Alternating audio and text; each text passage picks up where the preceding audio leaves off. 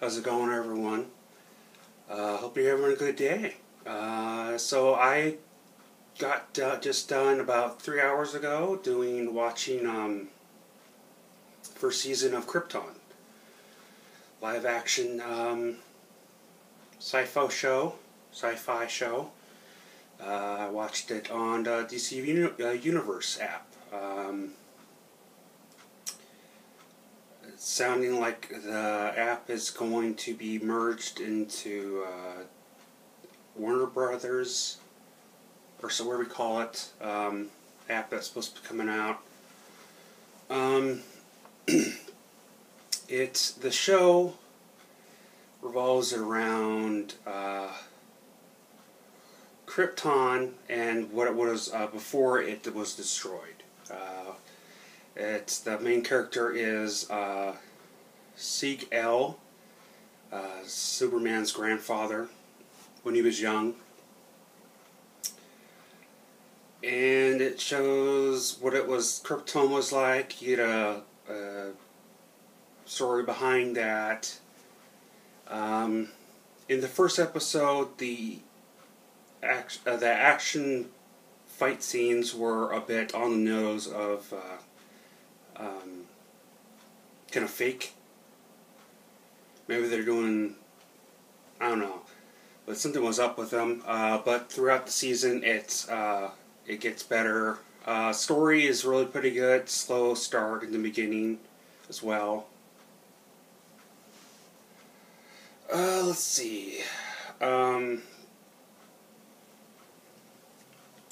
Other people in the movie show are Zyla Zod, Adam Strange, and Del M. Great actor, whoever played him. I've seen him before. I don't know where, though.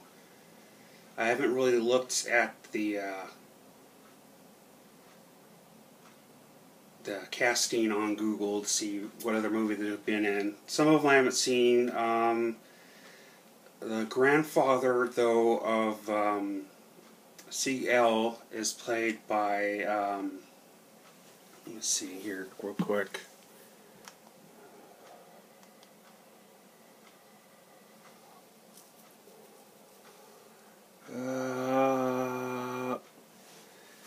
Ian McKinley. He was in the first 2 to 3, maybe even 4 seasons of Game of Thrones. He was the main older guard in there for the what are they called? Starts with an L. Pretty much the people the family they hate. A lot of the acting was pretty good in there.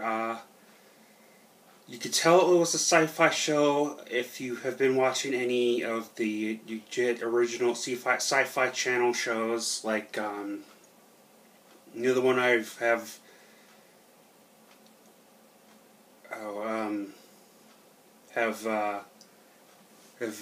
done reviews on. Sorry,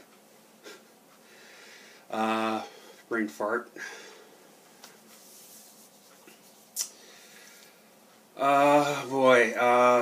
What is that one called?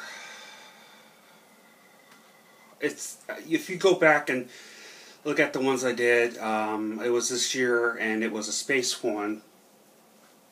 It rolls in space, travel, and whatnot. But back to Krypton, the person who plays Zod, I couldn't find his name. But he is a known actor, and he did a pretty good job. I didn't know who he was at first, but you get the sense of it, and you get a little bit of knowledge behind his story.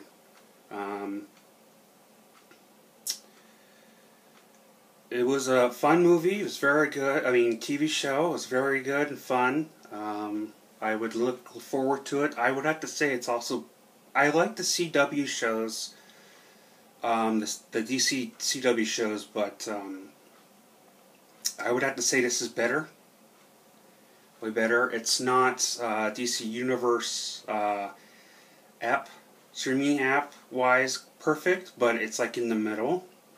So I would highly recommend it to anyone who has been wondering if they should watch it or not. I would strongly suggest you watch it, especially if you're into DC movies or just a huge Superman fan. So, with that being said, I give that 4 out of 5. And have a good day. Skål, everyone.